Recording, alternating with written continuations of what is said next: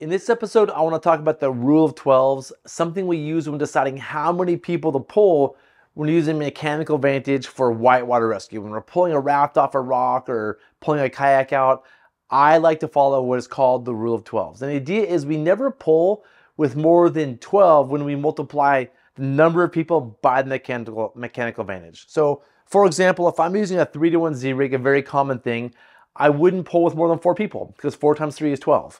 To me, a vector pull is basically a 3-to-1. I'm not going to say why in this video, and you may disagree with me, but that's fine. But I wouldn't pull with more than 4 people on a vector pull.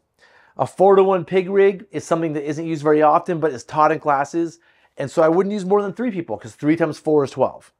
A 5-to-1 is a cool system if you only have a few people. To stay below 12, I would only pull with 2 people. And 9-to-1, I'd only pull with 1 person. So if I pull with 2 people on 9-to-1, I get to 18, which violates the rule of 12s. I've drawn up on the whiteboard here a 3-to-1 system. There's a raft over here on a rock. We're pulling on it, and there's a 3-to-1 system here. And there's somebody pulling, there's people here pulling on the rope. And there's some generalizations I want to make about pulling. The average person can generally pull about half a kilonewton or like some fraction of their weight. But somebody who's really strong, who's using good technique, can pull up to a kilonewton, maybe a tiny bit more, but a kilonewton is a lot for somebody to pull. And how much you can pull depends on a lot of factors. How thick the rope is, are you wearing gloves, how heavy are you using good technique? There's just a lot that goes into how much you can pull. But let's just say the most somebody can pull is about a kilonewton. So if you have 4 people pulling, you could theoretically possibly be pulling with 4 kilonewtons. And if it goes through this system, which is theoretically 3-to-1, that would be applying 12 kilonewtons right here, which is a lot of force.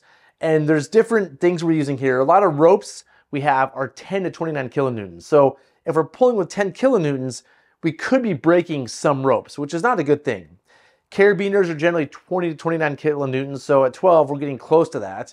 Prussiks are 8 to 12 kilonewtons. So the Prussik is probably what's going to break in the system because it's right here. It's getting twice the pull. So if I'm pulling with 4 kilonewtons, that Prussik's seeing 8 kilonewtons. So some Prussiks that could break. But also the Prussiks will slip maybe at like 5 or 6 kilonewtons, right? So if you're pulling with 3 kilonewtons, you could see slippage. Now slippage isn't bad, like nobody's gonna get hurt probably, but it does trash your rope. You can see this is a Prussik we tested to failure. There's a lot of friction here. When you start slipping, the Prussik starts slipping, you can see the rope is stiff. We've basically trashed this rope, we've melted it. And so you've destroyed your rope, which is bad for a few reasons. You've destroyed your expensive rope.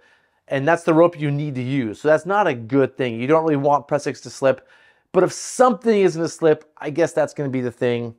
Webbing is pretty strong. It's usually 18 to 20 kilonewtons, and it's usually doubled up. So here, when we're doing a 2-point anchor, there's 4 strands of it. And so it's, there's 4 things that are this strong. So it's actually pretty strong.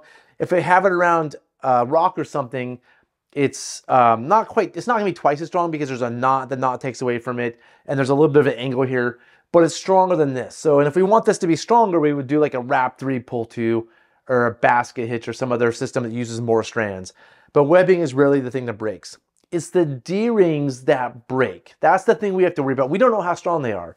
Are they new D-rings? Are they old D-rings? Are they welded? Are they sewn? Are they glued on? Or are they just defective D-rings? I've had D-rings on boats like we could figure out how to pull out with our hands because they were put in defectively. And so we just don't know how strong D-rings are. That's the thing that we don't know that's going to break. And that's why we should always be using at least a 2-point anchor on the rafts if we're going to attach the D-rings. Ideally 3, but at least 2 so that if one breaks, it catches the system and everything doesn't come firing back and hurting the people. Now, so again, we're pulling potentially 4 kilonewtons on a 3-to-1 system. Theoretically 12 kilonewtons. We're not breaking these really necessarily, theoretically, but we shouldn't even be approaching those numbers. We should be less than half of these numbers, which at 12 kilonewtons we're not, right? So that's kind of pushing it. There's other factors like this is the brand new optimal breaking strength, but there's knots in the rope. Like a figure 8, for example, reduces this strength by 30%-ish. That's about, there's different people say different things on knot efficiency of a figure 8. Let's just go with it's 70% efficient, which means we only get 70% of this strength once the knot's attached. Ropes get dirty, they get faded, they get old, they get used. And so ropes degrade over time based off of a bunch of factors. This is a brand new strength. Carabiners, if you drop them, they can get micro cracks. And so brand new, they're 20 to 29 kilonewtons. But as they get older and they get used, this goes down. Prussics, same thing. Dirt, if you have a knot tied in there, if you have a double fisherman's, that takes away the strength. Ideally, you have a Prusik with sewn loops. Webbing, again, gets older, dirty, all those things. The knots in the webbing, you'll generally use a water knot. That's less efficient, so it's not this strong. So at 12 kilonewtons, we're getting a little too close to comfort to these things. So, but it's not actually 12 kilonewtons because 4 people are probably realistically only going to pull like 2-ish kilonewtons, maybe 3. Let's just say 2 for the sake of argument. Most people can pull half a kilonewton. 4 people are going to pull 2 kilonewtons. The system is not actually 3 to 1. It's theoretically at best 2.5 to 1.